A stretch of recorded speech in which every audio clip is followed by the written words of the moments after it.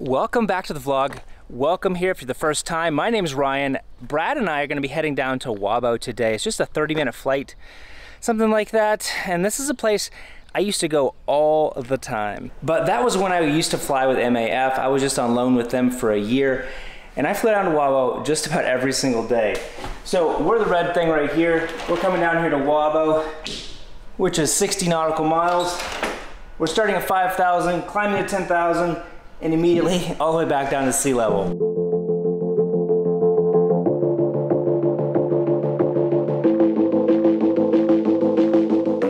While Brad's following for us, I'm gonna go ahead and get the plane ready and get it fueled up, everything we need to do to get out of here, probably within the next hour or so. As I do my interior checks every morning, I try to do it exactly the same so I don't forget things. Basically a flow. I start up here, check my airspeed, gauge my secondary attitude indicator, set up my altimeter setting, check my igniters, auxiliary fuel pump, check all of my lights.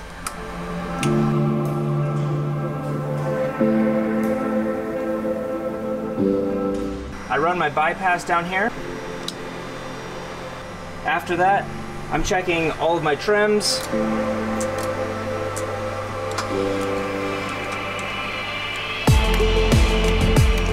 And set my trims up for my first takeoff. Next, I'm setting up my flaps 20 degrees, checking all of my circuit breakers, make sure none of them are popped or maybe left pop from maybe maintenance or something like that. Check the status of my oxygen. Make sure my HF is turned on. Check out my autopilot here. Hit heading mode. Give it a twist. Make sure that my yoke is twisting both ways. Make sure the yoke is actually going out. And then when I hit altitude, it stops. My trim wheel's still going. I can flip off my trims up here and over here. And then my autopilot off, stops everything, as well as overpowering the autopilot is something I like to do as well. I'll flip my fuel on up here, and then I'm gonna go sump, and I've already dipped, I've got 600 pounds of fuel.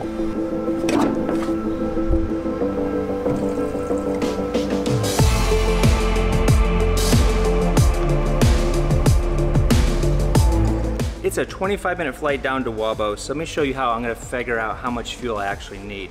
So I've got 25 minutes down there plus 25 minutes coming back, 50 minutes total. I'm gonna times that by 5.3. What that is basically 320 pounds of fuel per hour. Gives me 265 pounds. I'm gonna need at least 1 hour of reserve, 320. Plus I need 2 circuits at 30 pounds a piece, which comes up to 645. So that's my bare minimum fuel that I can take. We're just going down there empty and we're just picking up, I think, like 6 passengers. I haven't even checked the weather down there, so I'm just gonna automatically probably add on at least 50 pounds just for kind of flying around in case there's clouds. So let's go ahead and check the weather right now and find out what it's gonna be. So I use the Windy app to get all of my weather here. The first thing I'm gonna do is we're gonna be coming down basically to this little airplane down here. So we're starting obviously in Goroka and heading down. I'm gonna go up to 9 a.m. and switch to my low clouds first, because that's, I mean, it's such a beautiful day out there. That's really gonna be my biggest concern is there gonna be low clouds out there? It looks like it's gonna be clear. It's all overcast up in this area. So that's good, at least for the forecast. And then what I can also do is hit over here on satellite just to see if there's any clouds there right now. So it's showing that it's kind of clear, maybe with like some scattered, maybe some ground clouds or something is what I see from this picture here. So I think it's good enough for us to get going. We're gonna go ahead, fuel up like 100 pounds and get on out of here.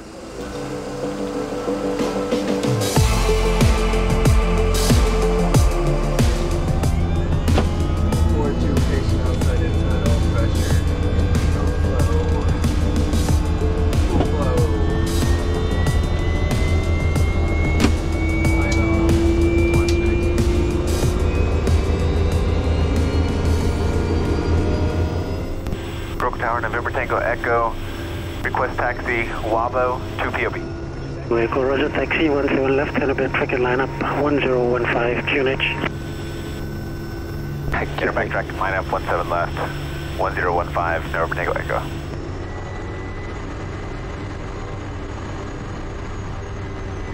I was telling Brad already, we're going to do the low route out there just because that's what we're kind of doing in our training anyways, is low level flying with terrain, and it's a nice day, so this is a great opportunity to do that.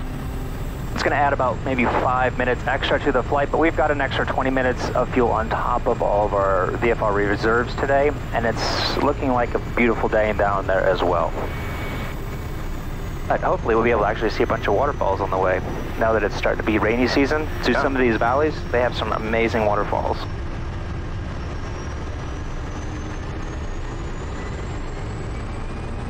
Birds over on the tarmac. They're big. Go wind ready, right there, clear for takeoff. Wind ready, clear for takeoff, number for takeoff, echo. At 1330 for 1380. Rotating 56. All right. Ignition, inlet, prop condition, flaps, wind harnesses. 1330 for 1380.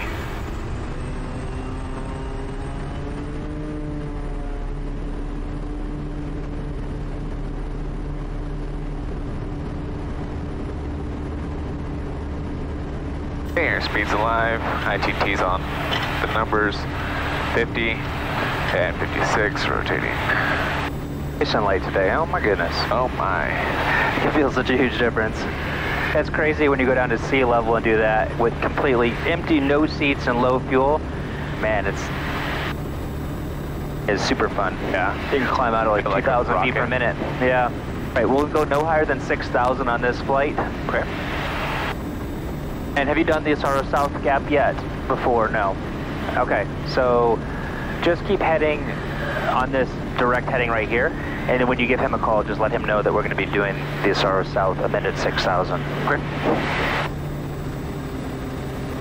Rope Tower, November Tango Echo, departed time 30 on track 194, and emitted altitude 6,000 through the Asaro South Gap, estimating Wabo 55.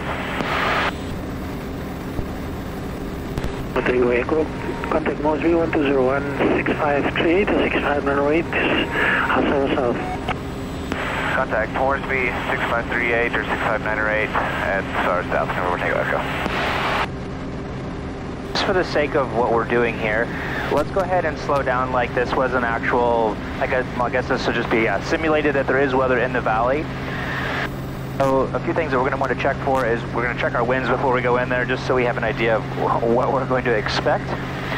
Turbulence, what maybe the side's going to be the best side of the valley to go on, and we're going to go ahead and slow on down until we're safe and outside of like the constricted area. So we'll go slow down to our 80 knots at 20 degrees of flaps. When we're heavier, we're going to adjust those speeds maybe up to like 85, and if we're really full up, maybe 90, just to make it a little bit more comfortable. But when you're really light, 80 knots is no problem whatsoever. So this is the beginning of the Asaro South Gap. We won't go any higher than 6,000. Actually, let's go down to, let's say 5,500. Let's go down to 55, just to give you a little bit better feel of getting down lower. We can go ahead and start coming in. Here, you can see that it goes and it curves around a few times. That quartering tailwind from the left here. All right, 3 knots, so it's not too much today. Yep. Down to 5,500. Before we get in here, let's go ahead and call up our guy. Let's just call him on, we can try him on 1201 first. Hornsby 120.1, November Tango Echo position. Let's get our prop for it as well. We can't see around this next corner, so let's go to this side over here. So Caution, terrain. Oh, yes, Caution, terrain. So we can see the soonest around our next corner. And especially if there was a lot of clouds, you're going to want to be able to give yourself as much time to, and also when you're sitting over here on this side, now you've got so much more room to be able to just easily maneuver out. Thinking about the winds and things, now we've got 6 knots of headwind. 500. I'm going to go ahead and call up for you. Good. Was it 659 or 8? Or is it 6538 November Tango Echo transfer? Good. Good morning, November Tango Echo, Asaro South, At this time, not above 6,000, estimating Wabo 5, amended 5-7. Just gonna add some time to it. November, Tango Echo. Guinea 1007. 1007, November, Tango Echo. Okay, so yeah, we had 3 knots going that way, tailwind. Now we've got 6 knots of headwind here. Really, it's still not really that much at all. We can even stay at 53, that's fine. I want it to be a little bit lower here anyways, so. But at this point, if the winds are looking good, I'm going to transition. I would transition to the other side of the valley so that now we can see around this next hill right directly in front of me. This is probably one of my absolute favorite valleys in PNG by far, just with all these kind of cliffs and the waterfalls that they have here, just insane. Like right below me is a waterfall coming up. That's pretty oh man, that is so pretty. Such a cool place to go camp out if we could ever get out here. Wouldn't have to worry about anybody bothering you though, that's for sure. Yeah. 500. Okay, so now that we've kind of got out of that bigger area, then we can go ahead and just speed back up. We're gonna go straight underneath of all these clouds right here. Or if you want, you can continue following along the river. If you want to do that, that's fine with me. We can also throw a terrain on here and you can kind of see where it goes. It also convolutes a lot. So we're basically going to come up here and then take a left at that junction. That's the Tua junction, the river junction. If I'm coming up a valley, let's say I'm coming back this way from the other way, what I'll do is I know that at this point I don't really want to go below maybe, let's say, 5,300 feet. I'll set my pre-select altitude at 5,500 so that if I go below 5,300, it chimes at me and that just goes, oh, I'm already getting too low for the next few bits. So if I'm like slowly going down with the weather, I know that I'm not going to have enough altitude by the time I get to where I actually need to. Or if you're just going down the valley with passengers and you just want to show them, also set that up just to kind of remind you, because you might be looking out at all the pretty scenery and go, oh crap, I wasn't even noticing how low I was. That's another awesome waterfall off here to the right. That's pretty much only pretty this time of year when there's a lot of water. Around this next corner, that's where the Tua junction is. We're going to take a left there. And as you'll see, there's going to be lots of clouds, and at first it's going to look like, oh man, there's a lot of clouds. But it's just on the hilltops. So the valleys are going to be open, because they always are. It's a pretty sharp turn around that corner right there, so it's going to look like there's just tons of clouds as we start turning in there. If you're a flight simmer and you guys want to try this same flight here that we're doing, I'll leave a link down below to my Patreon page where I'll put the screenshot for this of our actual track and waypoints that you guys can follow along and fly this exact same river here and the gaps that we're going down to Wabo. And actually land at Wabo too. I know I have Wabo available for X-Plane on my Patreon page where it's like a patch you can add in, and I'm pretty sure it's probably on Microsoft Flight Sim. I don't know if in great detail, but pretty close 500. there. Okay, so you can't see where the other river goes, but it's just on the other side of this. So that's the valley that we're heading up next. If you know you're turning right around this next valley, how would you position yourself into this valley? I know that I'm going to be turning left over here. You're going to be you're going to be turning right around that, where those clouds are. You're going to be going around that corner right here. You're going to come around. As I'm making a left turn, I'm wanting to come on this side, but then I'm going to switch over to the other side so I can look around that corner easier. Okay. That's what I was thinking. Oh, there's plenty of room here, so I can go ahead and start coming onto the left already. And just looking at these clouds straight ahead of us on the ridges up there, we were scheduled to go down 10,000. I don't even know if 10,000 would have, we would have been pretty close just to scraping over them. So it's good that we filed for 11 coming back. Because we're going to be needing it to get over top of those, or we might just take the low route back to get all the way back. It's pretty being able to see like all these little gardens and villages and 500. amazing how steep the ridge, the slopes are that they'll build gardens on. I know. But we're gonna just go straight down there where that last kind of big hill is, that comes out through halfway through the valley. We're gonna go probably take a round of left in there and start heading towards the Mayamaku Gap, which is right here. There's Mayamaku, which is MF, and then this EG or whatever. It's right in that little valley right there. And I think 6,000 is what we'll need. I think. To get through there. Go ahead and get through start climbing at 6,000. I'm pretty sure. I don't remember. It's been a while. We're gonna head over that way now. So why don't you head to like a heading of like 240, something like that. You gonna go over this ridge, or you want to go around the corner?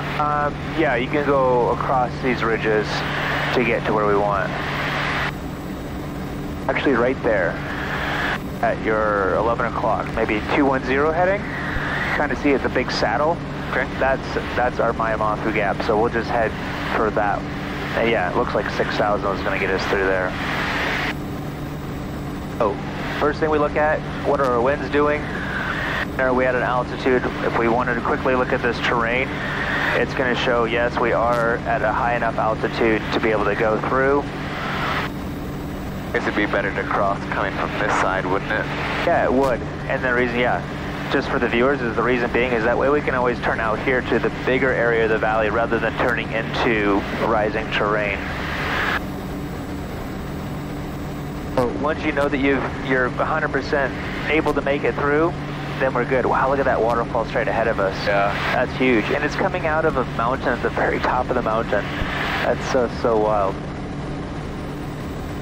So kind of what we were sort of expecting is we're just going to be some scattered clouds all kind of just on the ground, but not an overcast layer. But we really don't want to go down below 3,000. Let's say 3,500 feet by this point, so that we know that we can get over top of that ridge. If we head down to maybe around at that point right there, that's going to be the best, so we can just make our descent rather than just coming over the top of the ridge and then just dropping down. Okay. It's good to plan, especially if you do have passengers or something, to come over here so you have a little more time to descend on down. Same right here. Yeah, like where this little peninsula comes out, just head kind of for that, so that way we could just continue our easier descent down in. All right, so this is a great time to throw your autopilot on. Let's take a look at the strip chart. Okay, Wabo, elevation 170 feet. So first thing that I think of is when we're sea level is if I have to do a go around, I'm going to be more worried about my torque than my ITT over torquing it. Okay. The link 712 meters long. It's a 1% slope, which we're not even going to notice. It's just going to look flat. We have runway 14 and 32. I've never ever landed on 14, just because it's a little bit tighter, confined area, and it's a little bit of rising terrain over here. Not really that much, but just a little bit. But there's so little winds down here, I always land on 3-2. So I'm going to demonstrate that. We'll do a go around. I need to go around for my month anyways, and then you'll do it after that. Now the mountains are coming up here, and then they kind of drop down over here. That's why it's sometimes easier just to kind of track where we are, and then we can just cut in around these corners, whereas if we continued straight on the direct track to Wabo, now you've got those 4,000 foot mountains that you have to like immediately drop down over top of all the way down to sea level. Hey, can you brief the board procedure again? Did you already do that? The board? Yeah. We're going to power up 20 degrees of flaps. It's for 73 and watching my torque. As I'm powering up, I'm really looking at the needle on the torque as it's coming up, and I'm just trying to bring it sort of close to the top of the green arc. Not really caring too much because we're empty, and then we'll go 20, pitch for 73, or until we're clear of any obstacles, which will probably be immediately. Where did you say the abort point was? Oh, the abort is basically over top of the numbers. Like, it's just a two-way airstrip, so it's not even really a committed, it's just a continuing point. We'll just head right through that little low area. Over here? Yep, that's where we're heading anyways, so. And hopefully there's enough clearance over the water. Right. We're within 10 miles. Let's set up our OBS 500. for it. There's runway 32. And it looks like there's a lot more, more of a broken, it looks like. I'm hoping that right over top of the river that it's going to be open though. I'm hoping. If we get down to our pattern altitude nice and soon, it's going to give us more time to kind of evaluate what we want to do. So we want to get down below this cloud layer right here, but I think if you just continue straight ahead, we'll just be just fine. I'll zoom in here. It looks like there's going to be a hill here, and where this river that's down below us goes out, that might be a good option for us to get over to the river. Okay, I don't remember. It looks like there's kind of hills all the way along here, but it looks like there's going to be a valley that goes out that way, where this river goes out. So we want to get on that side. Now we'll turn off the terrain because it does us absolutely no good. All stations, Wabo 1207, November Tango Echo will be joining the circuit, Wabo. All stations, Wabo 1285, November Tango Echo, joining the circuit, Wabo. OSB 6538, November Tango Echo in the circuit, Wabo. Report after landing.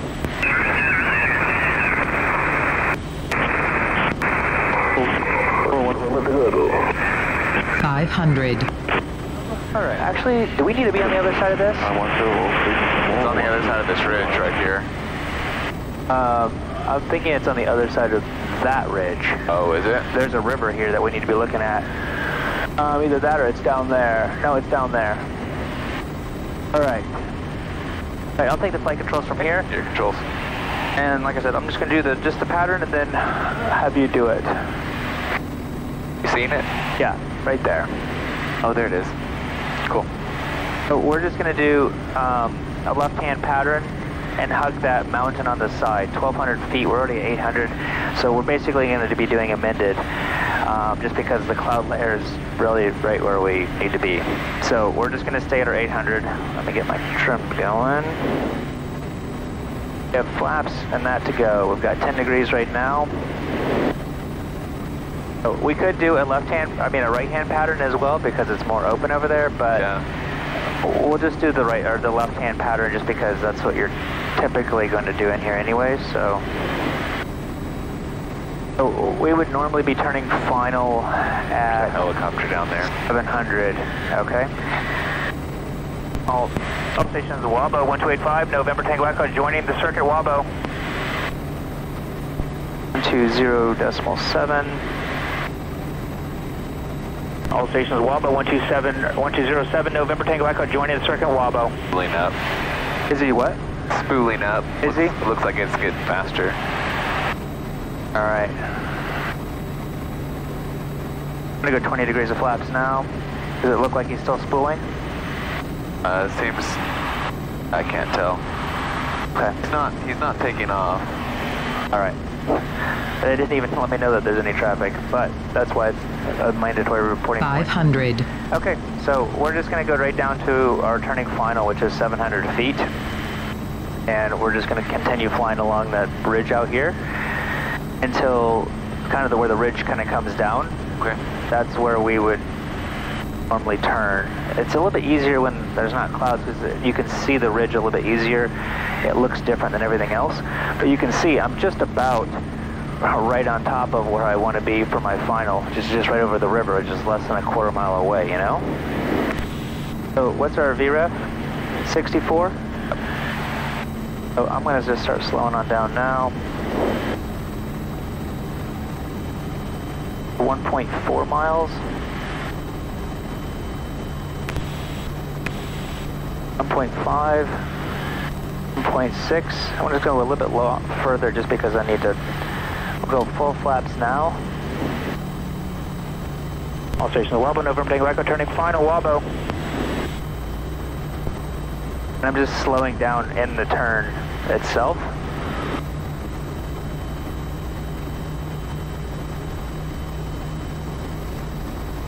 A bit low already.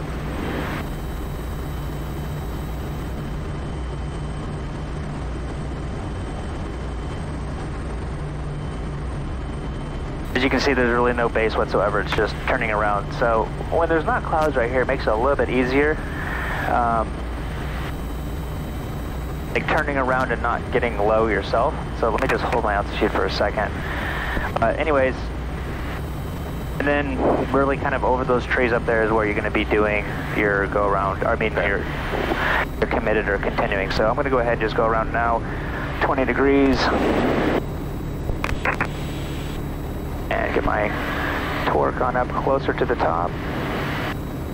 I barely even added any power at all just to get up to the, to the top of the green. All right. All stations, Wabo November Tango Echo will be joining the circuit again for a left downwind 32 Wabo. All stations, Wabo 1285 November Tango Echo will be joining the circuit again for a left downwind 32 Wabo. It looks like he's just sitting there. Okay. I'm going to give you the flight controls now. Now that I got you up nice and high, you still at 20 degrees of flaps.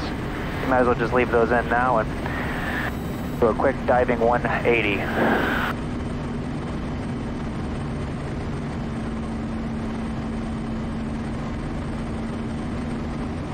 Already got 20 degrees, and you want 84 on here.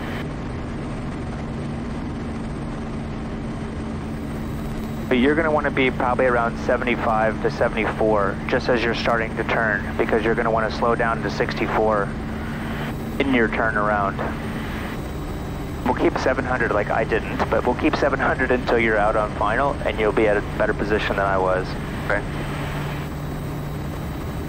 All right, there's our 1.6, 1.7, right about this little ridge right here. We'll just go full flaps. And that's it. Yep.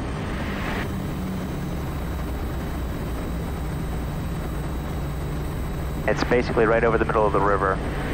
Coast is complete.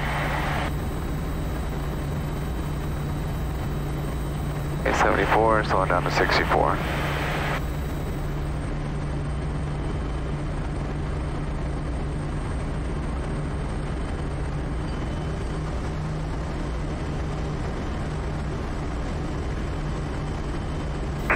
All stations Wabo, November Tango Echo, final 32 Wabo.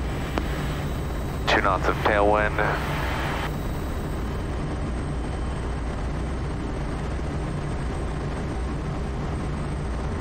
Okay, there's kind of a light green patch there towards the beginning, there in the middle. Yep. That's what I'm aiming for. As your aiming point or touchdown? Aiming point. Okay. Go fast.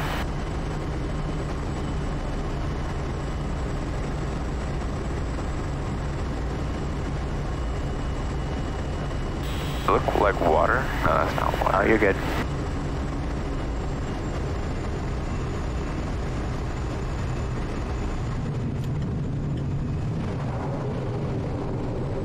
Get all right onto this as quickly as you can, just because it's very soft on the sides here.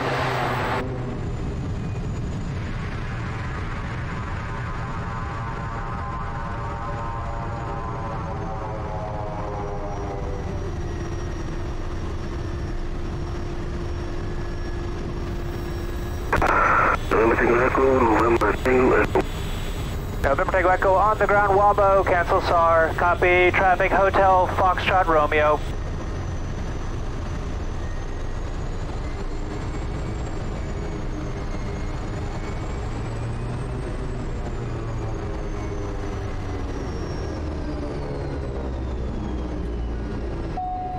Thanks guys for joining along. If you guys want to fly that same route, check out that link below.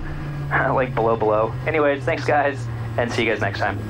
Welcome here to Wabo. We're gonna weigh everything up before we put it in. We've just got actually 4 passengers plus 1 kid heading back up to Goroka, but they came with a lot of food. So we're gonna weigh every single thing up. That's everybody has asked. Do you guys weigh everything up or just go with standard weights? No, we weigh everything we put on the plane so we know exactly what we have. Gives us our takeoff weight and our landing speed every single time, exactly what we need. So anyways, I'll throw the drone up for you guys from maybe some past footage I have out here. Show you guys around a little bit. Thanks for joining along.